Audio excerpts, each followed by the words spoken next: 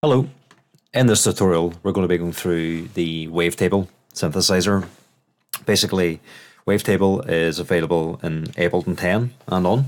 And basically what it allows you to do is use a synthesizer to create sounds in an almost completely new way, using old techniques, but in a different way, as I say. So basically, what Wavetable means is it actually allows you to morph between different waveforms. So each one of these forms is laid out on a table, essentially, and then you can morph between one and the next and the next. For example, you could morph between a sine wave and a square wave. So if you morph, you're gradually changing, you're morphing out of a sine wave and into a square wave. So you'll have loads of different waveforms between those as well that you've just created by morphing. So it allows you to create really complex waveforms, and it lets you create it in a way that you wouldn't be able to create using any other synthesizer. And the other good thing about this is you can actually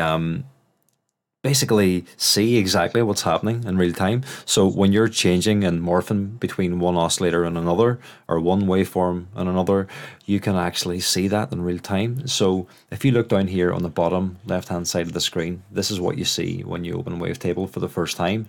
It's also under Instruments, Wavetable. You can go to the drop down menu and you can select any of the presets here, just like you can in any other instrument. But let me talk you through the lay of the user interface and exactly where everything is.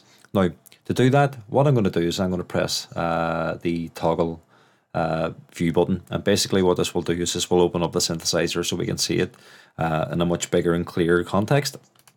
And there we have it. Now, don't panic. There's a lot going on here, but that's fine. So if we look here, first of all, at the very top, where it says oscillator 1 and then oscillator 2. So these are two oscillators. So we're used to seeing oscillators in every other synth. These are laid out slightly differently, but it's the same principle. We also have a sub oscillator here. And basically what that is it allows you to create a third oscillator, and it actually creates that based on the key that you're pressing. So if I press C2 or C3 and I turn on the sub, it'll play this a few octaves down at C as well. I suppose it makes sense. If it didn't do that, it wouldn't be in key, just so you know. And you've got your gain here and you can adjust your tone as well. We'll go back to that later on. So each oscillator has a number of different wavetables. So you've got basic wavetables, you've got collection, complex, distortion, filter. So these are different banks of presets essentially. And what you can do is you can select a particular bank. We'll go to basics for now, and then we've got basic shapes. So that's what this sounds like. Even that's nice. And if I go to any of the others, that will change. Fifth, brutal. And it also changed the waveform up here as well. So you can actually see exactly how this thing is generating sound based on its waveform.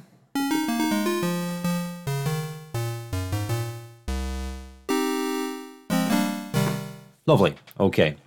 So, as I say, there's lots of different ones. You've got complex. Let's have a listen to that. Now, if I want to flick through all the ones that's within this bank, I can just use the arrows here.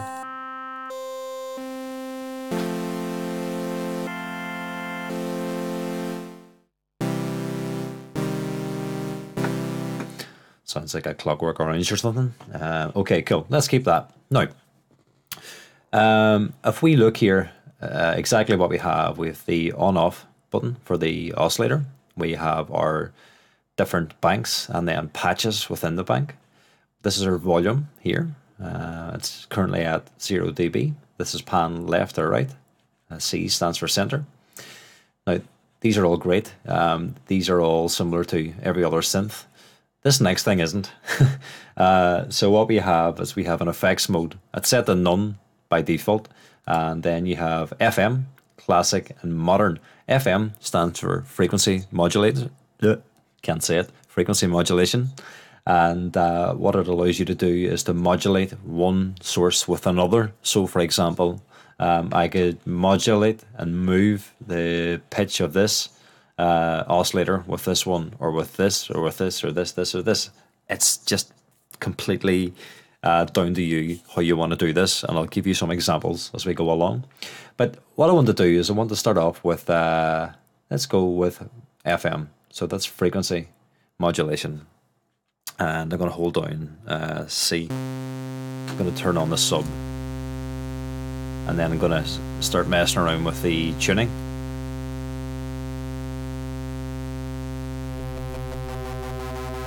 And turn up the amount. And you can see the waveform here morphing as I do that.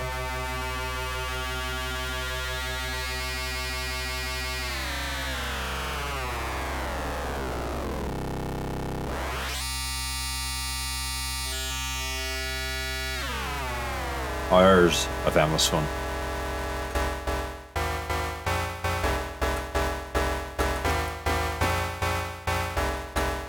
Here we go. We've got an old school housey techno vibe already. Loads you can do. Now, wouldn't it be nice if you could morph this back and forth as well as up and down? Well, you can.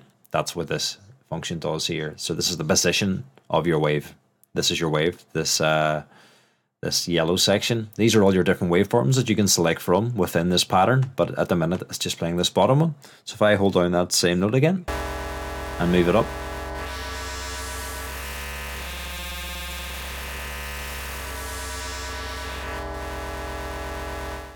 Cool. Very, very nice. I'm going to go to classic mode here and see what our options are with that. So we have sync and pulse width. So pulse width modulation allows you to basically use a square wave to generate your sound, and then it kind of morphs that square wave out of its square form and into something more rectangular, or so basically, yeah, you can completely annihilate it. Let's just reset this a second. So this is it's basically not doing anything at the minute in classic mode. So let's have a listen. Then we'll add some pulse width modulation. And you can go negative and positive here as well. Okay, let's try some sync.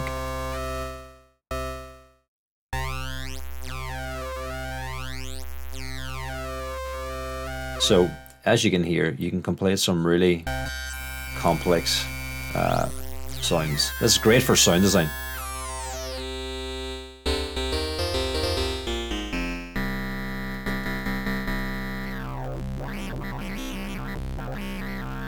I'm just moving that up and down with the mouse, but wouldn't it be nice if we can move that in a way where we can have it just moving constantly without having to use the mouse? Well, there is.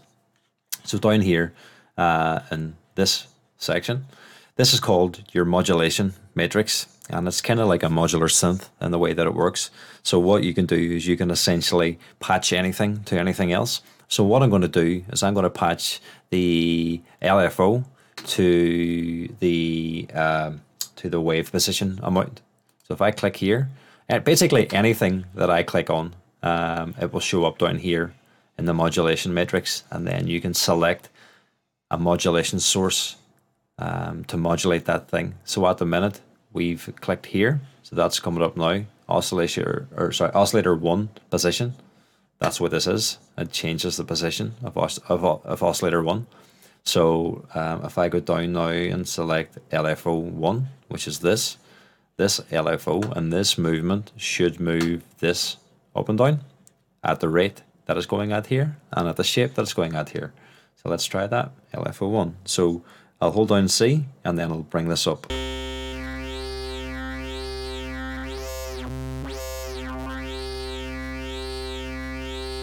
If I change the waveform, it'll change its behavior.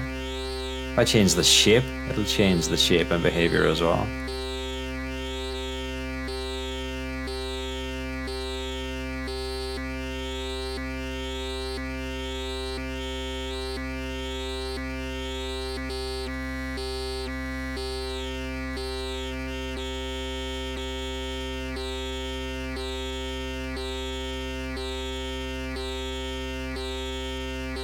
Very nice.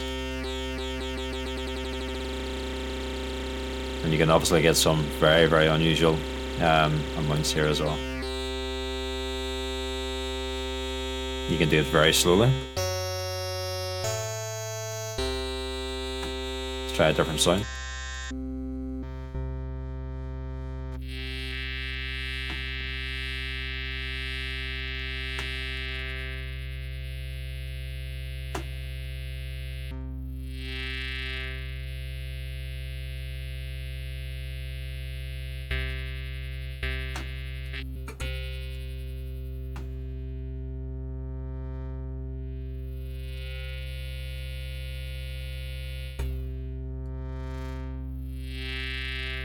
So this should go right down and up now.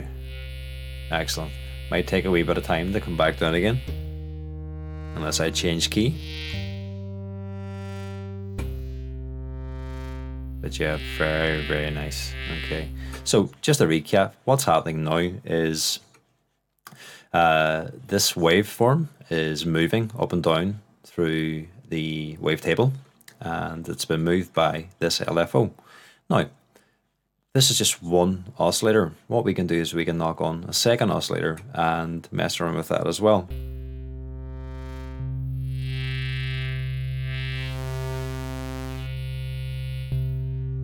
Let's go for distortion.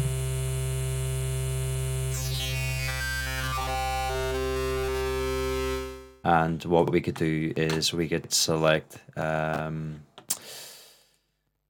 the wave position again, and we can have the same LFO moving it, or we could have a different one moving it. I think I'm going to use the same one, but I'm going to get it done in reverse. So if I bring this down here, one starting at the top, the other starting at the bottom.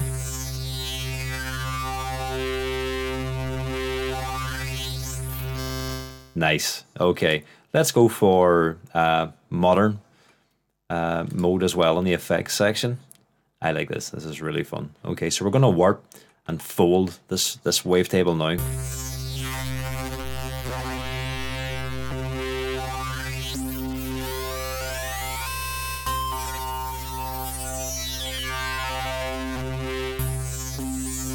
There we go. Okay.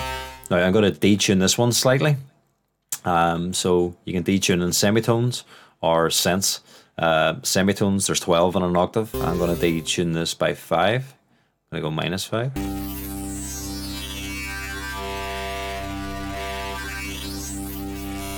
Very nice. Okay.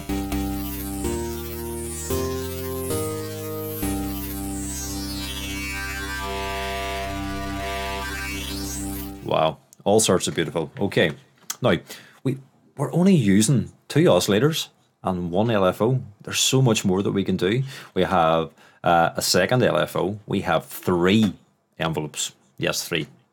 And you can actually use them for looping and triggering and all sorts of things. And then also you have 2 filters. You can use them together or separately. Then you have a whole global setting as well that allows you to add or subtract voices. And you can add glide, and you have lots of different options for unison as well, which will thicken up and slightly detune your sound. It's just amazing. It's all sorts of fun.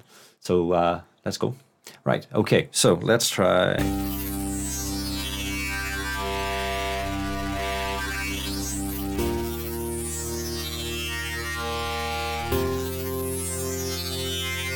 Okay, what I'm going to do is I'm going to add a wee bit of randomness to this as well. I'm going to use a second LFO, and I'm going to use the randomization. And yeah, let's see how we get on with this. So if I go to let's see, what do I want to change with this?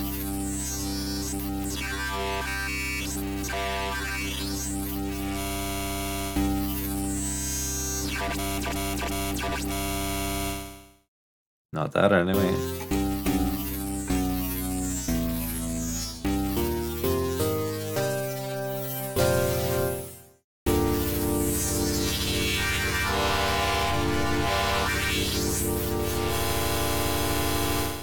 Now, let's even look at the first envelope. So what this is it's your amp envelope. So this will dictate how much sound goes out of the synth and into your speakers or your headphones or whatever you're using. So you've got an attack, decay, sustain, and release. So if I take the release in as much as I can, as soon as I let go of the key, it stops. If I increase this, so it's like any other synth in that respect. So let's get something percussive. And if I go in now to loop mode and decrease the release.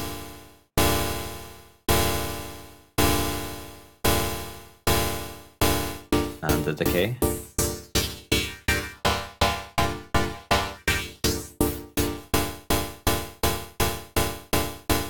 If I keep going,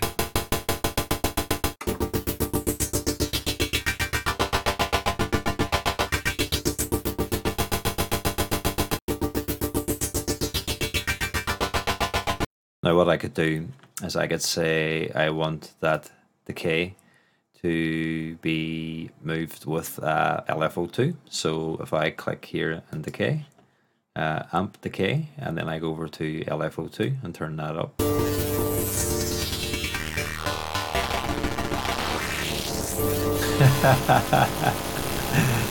Oh, there's chaos. Good chaos. Gained up. Just take it down a bit.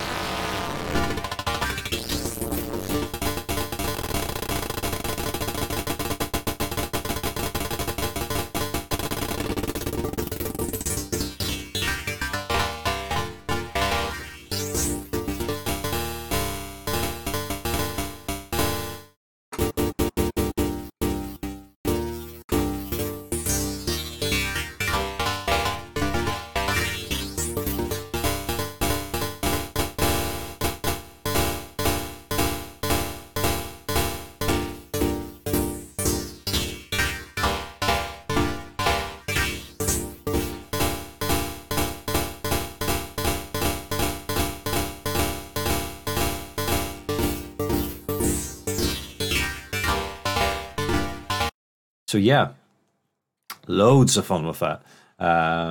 You could even say, if I want to get rid of that, by the way, I just double click here and that resets what I done previously. So I'm going to take this back up again now and create.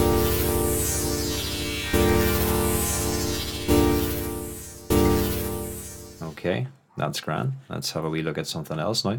So say if I want to use this LFO to create some movement within our filters. Once we start using those, we can do that. Our filters are here on the left hand side. So I'm going to do a wee bit of filtering here. There's two filters. I'm going to turn on the second one as well. And I'm going to bring that up. I'm going to add some resonance. And I'm going to change the filter types to anything other than clean. Because what that does is it gives me, let's go for the MS-20 filter type drive. So I can drive each one of these filters now.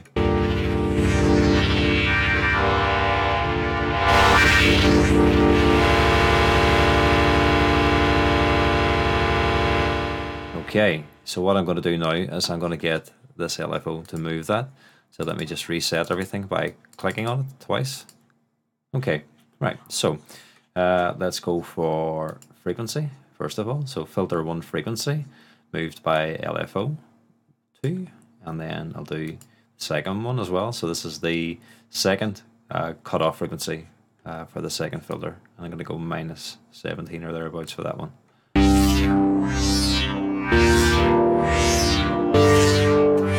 I want this to go even slower.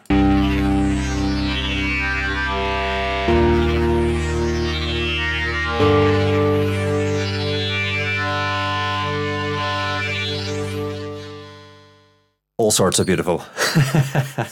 Could just sit and do this all day. So yeah, that's just to give you an idea of the basics of what you can do within this. It's pretty endless. It really is. You need to experiment and have fun with this for as long as it takes. So yeah, let's do another few things like well, again, so the filter types are the same as any other synth. You've got 12 and 24 dB slope. So 24 is a lot tighter. The 12 is a lot more gradual, so it will affect the sound because you're cutting off frequencies at that point. But yeah, you can have a mess with that and see how you get on. And then if we look at the global settings as well, the global settings are really interesting actually. So at the minute we're set to polyphonic. Here you can go to monophonic if you like, if you're creating bass sounds. We have 8 voices, which is all sorts of beautiful. You might want to experiment with that. The more voices, the more complex your sound, the less complex. Now, if we go to unison mode and we hold down a note and then pop it on and have a listen, you can hear the difference to the sound. So let's try classic. And if we up the voices amount, it will change the sound as well.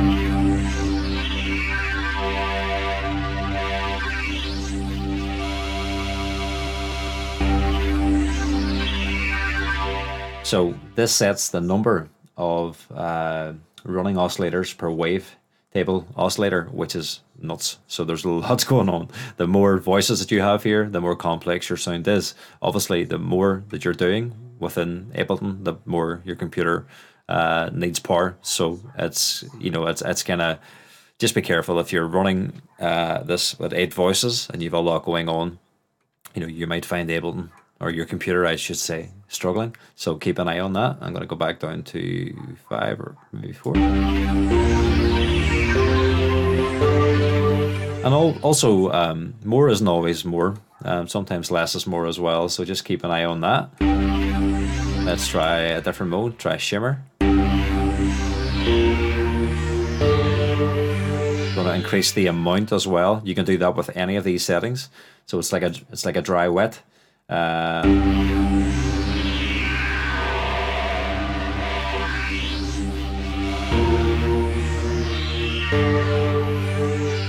Beautiful. Okay, let's try noise.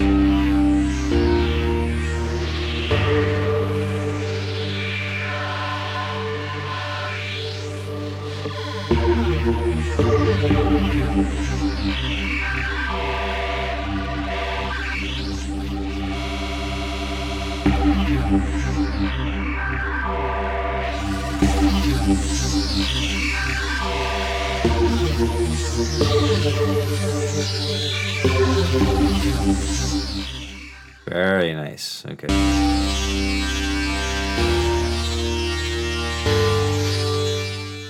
So unison amount, I'm going to put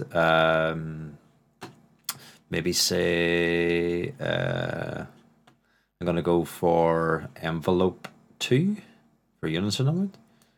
So what this is going to do is it's going to jump the unison amount up to around about 45 and then down to whatever this is, say 23 or something, and then down to 0, I think.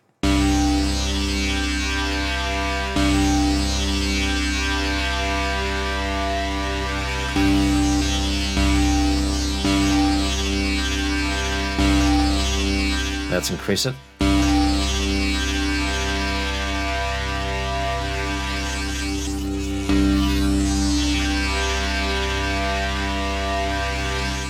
Let's take a look on.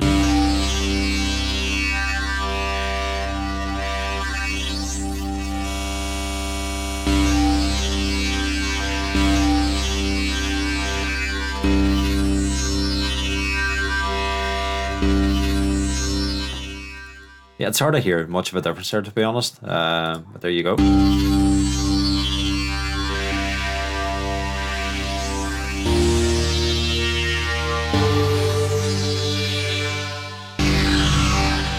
Whoa. Very nice. Okay, so that's pretty much everything for this stage, at least anyway. What I'm going to do is I'm going to pop on some effects as well, because there's not even any effects on here yet, or at least effects that are separate from Wavetable.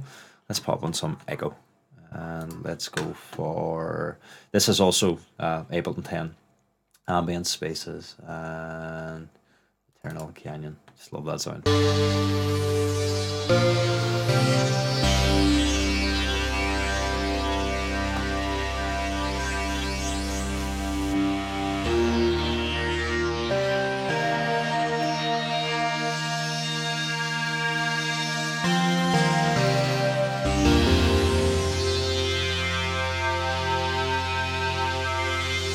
Gonna add a bit of wobble.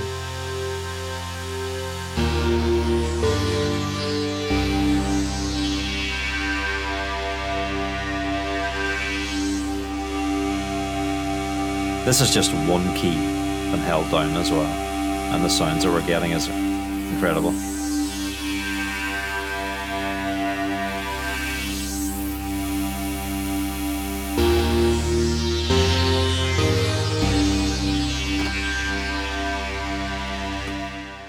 So there you have it. That'll give you a basic understanding of Wavetable, what it's for, how it's used. It can be used to generate any sound, to make any bass sound, any pad sound, but also for exploration. And if you were looking to do kind of soundtrack recording or something like that, you can get some amazing sounds from this to go along with a score for a movie, for example. So experiment, enjoy, and I'll see you in the next tutorial. Thank you.